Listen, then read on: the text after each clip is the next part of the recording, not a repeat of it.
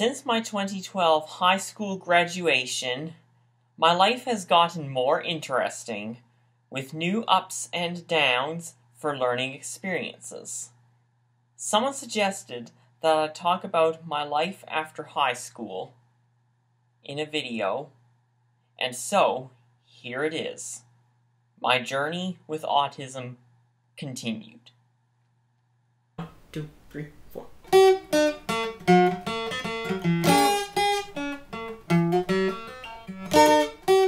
I applied to Mount Allison University in Sackville, New Brunswick, and Dalhousie University out of province, in case of rejection from either school. In the end, I got accepted into the Bachelor of Music program at Mount Allison University.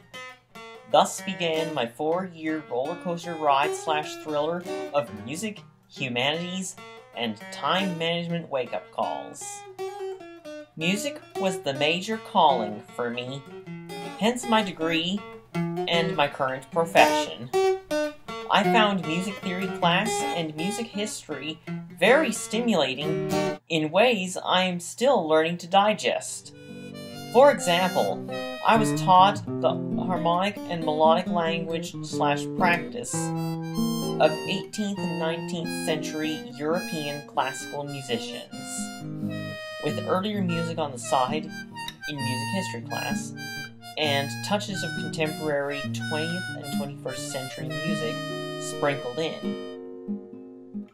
I also learned practical ways to compose new music from a professional composer/professor named Dr. Kevin Morse.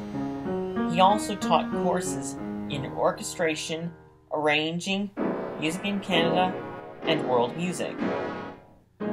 I actually took those courses, although I had to drop out of World Music 2021 because I was overloaded with emotional stress from a heavy workload and time management issues.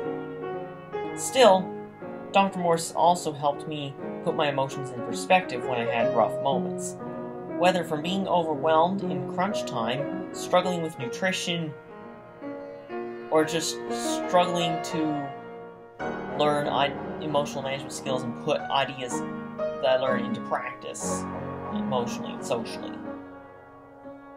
The humanities portion of my studies included philosophy, sociology, history, and political science, with spiritual and religious studies to round it all off and put it in a way that I can understand emotionally.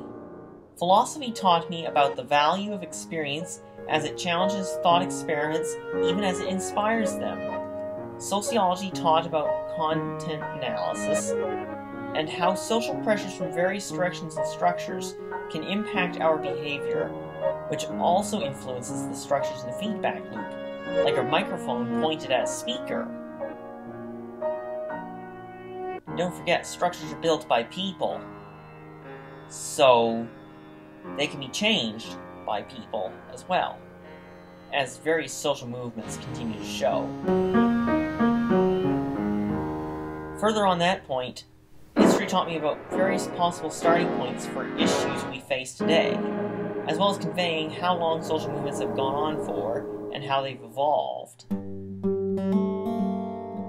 For example, humans have been struggling for freedom in various societies as long as there have been societies, and they've had their ups and downs, and continue to have their ups and downs. Whether it's the efforts to abolish slavery, or having women have a voice on par with men and other genders as well, and non-binary people aiming to be respected and get to help society understand them.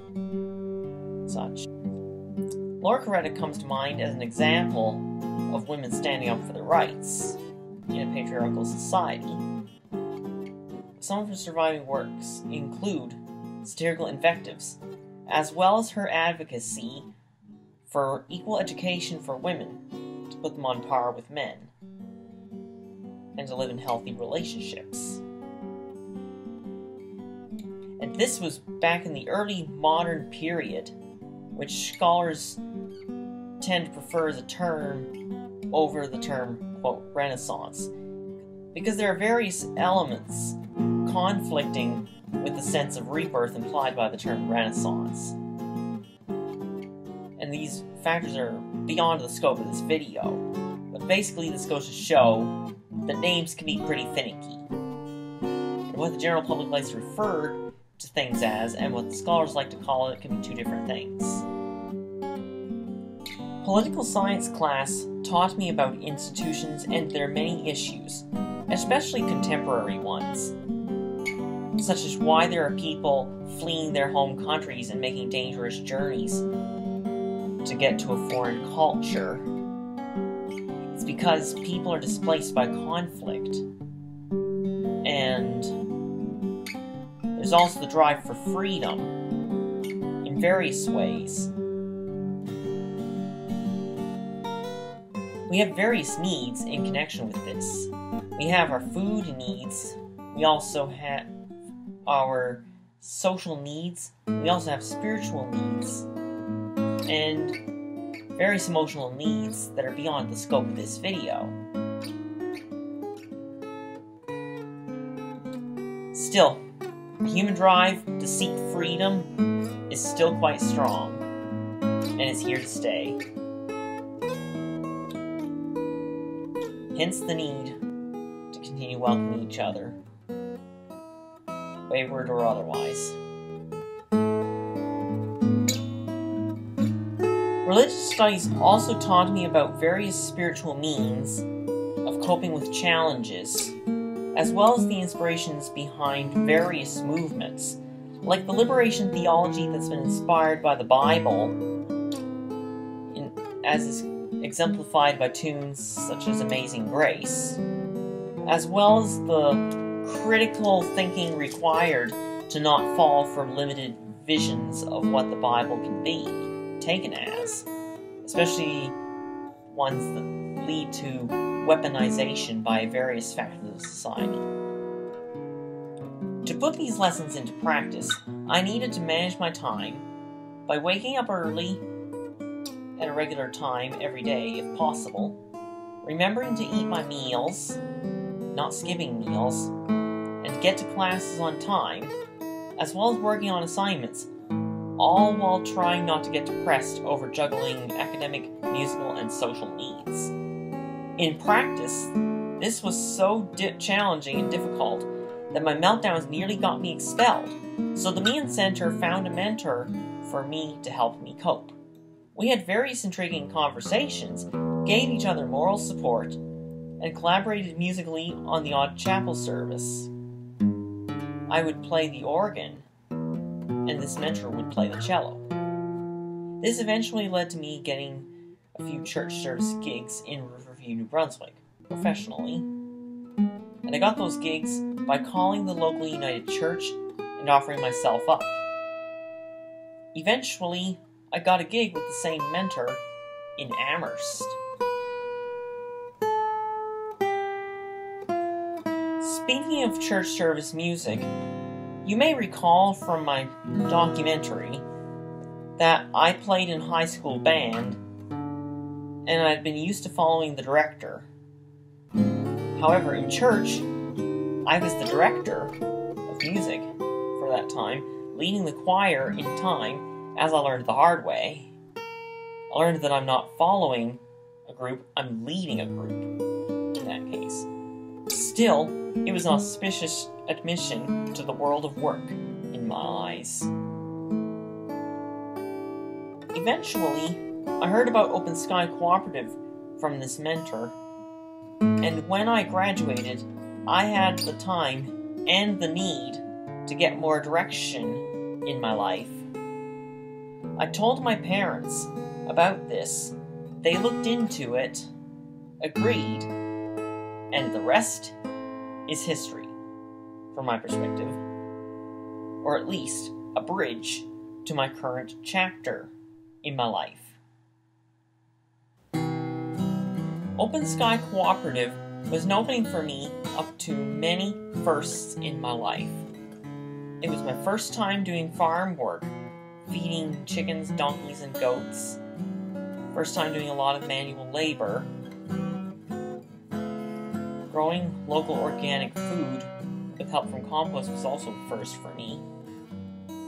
Watering crops was also a first for me.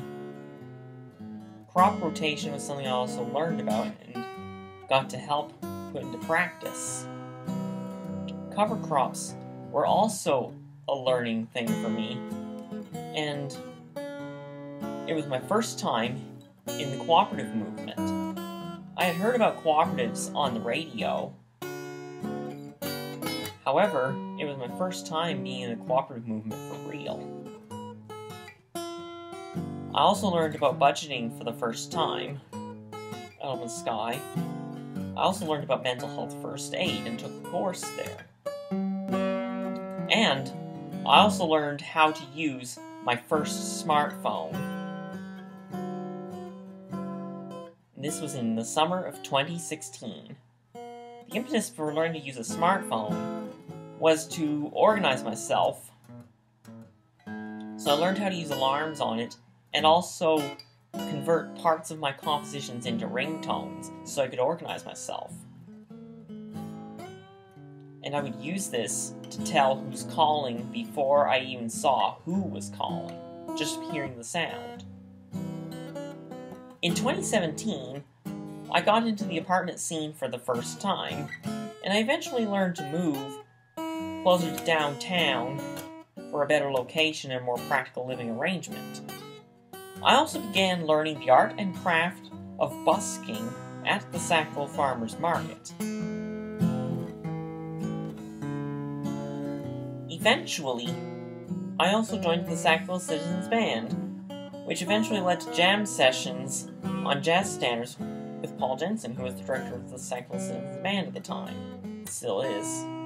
He still was when the band was still playing before 2020. This eventually led to a professional gig at the Sackville Chalk Art Festival professionally. I also got to hear Brian Chase perform live, which was a first for me. Brian Chase is my current mentor at Open Sky, and with all things musical. Between musical engagements, I also learned entrepreneurship in Powerhouse Cooperative as a cleaner, which grew out of Open Sky's employment program, which is now known as Be Your Own Boss, or BYOB for short. I also learned how to make a business plan from various ideas, and how to pitch these ideas to people. I also learned about customer service, as well as marketing. And marketing strategies include things like making business cards, making posters, and finding places to put the posters up around town, hoping to get some work. Eventually, I learned how to get started creating social media content to build my online presence and fan base, starting with a wedding promotional video. This was back in 2019. Then I branched out into other musical adventures, from my altered tuning challenge to lo-fi hip-hop to popular music covers, as well as video game music from my childhood. Thus, the journey continues. And if you enjoyed this video, remember to like, comment, share, and subscribe so that you don't miss a thing. And I'll put further links for reading in the description below, as well as citing sources. Thank you, and wish you all good health and connection.